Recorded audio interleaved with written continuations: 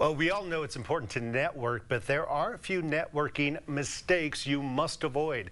Shanna Landolt is here with some help. Good morning to you. Good morning. It's great to be here today. We should talk a little bit about your experience here because you've been doing this a while. I have more than 15 years of experience as a headhunter or executive recruiter, and I've placed hundreds of individuals in six-figure jobs. Nice. And so you have the experience and you've noticed some mistakes. So what are some of the big mistakes people are making regarding networking?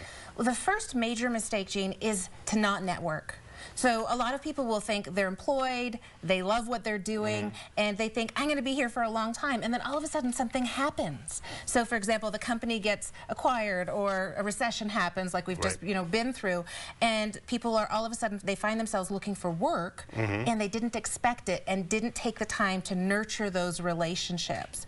And it's interesting, 80% of jobs come from networking. Oh, wow. So what are some of the websites or places that people can go to network? Well, first of all, LinkedIn. If you're a business professional, LinkedIn is the #1 place for you to network. But you can also network on other sites like Facebook or Twitter. But if you're in the business world or any kind of professional capacity, LinkedIn is your best friend. And you were even talking about LinkedIn being a great resource, but it's only good if you use it properly. And I guess sometimes people leave off information. They do. One of the most important things about LinkedIn is you have to think like an HR person would think or like a recruiter would think. So if a recruiter's searching for someone, they'll put in specific keywords. So you want to make sure that your LinkedIn profile, particularly in the heading, has the correct keywords. Your headline doesn't even have to have your title. LinkedIn will auto-populate it with your current title, but you can actually change that so there's 2 or 3 words that would reflect exactly what you do. And you want to make sure, for example, in the summary section, you have 2,000 characters. You want to use all of those 2,000 characters and just pepper it with the kinds of words or the kind of language that you would find specifically in your industry.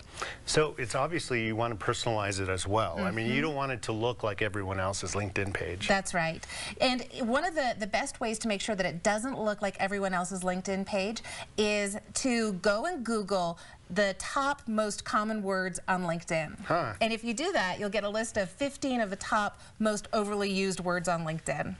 And then you can avoid those so you don't sound like everybody else. And that's a great resource because you're using Google to find out what everyone else is doing, and don't do it. Throw it out the window. That's right. Now, you say, tell us about the mistake of having a messy digital footprint. What is that? Well, you want to remember when people go and Google you. So, for example, if I was interviewing you for a job, I would go on LinkedIn, I'd look on your LinkedIn profile, but then I would go and Google you, and I'd just see what comes up. And, of course, I'll see your Facebook page if you're on Facebook.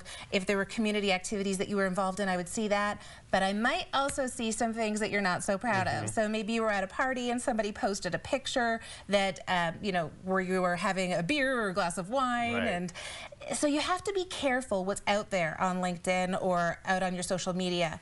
So, for example, about 1/3 of employers say that they did not hire someone because of information that they found online. And I actually have had that happen, for myself as a recruiter. There's people that I wanted to move forward with and then didn't. So what do you do in that case? I mean, do you get rid of your Facebook account? I mean, how do you avoid You don't have to get rid of your Facebook account, but one of the things that you can do is you can just clean it up. If somebody's posted a picture you don't like, ask them to take it down.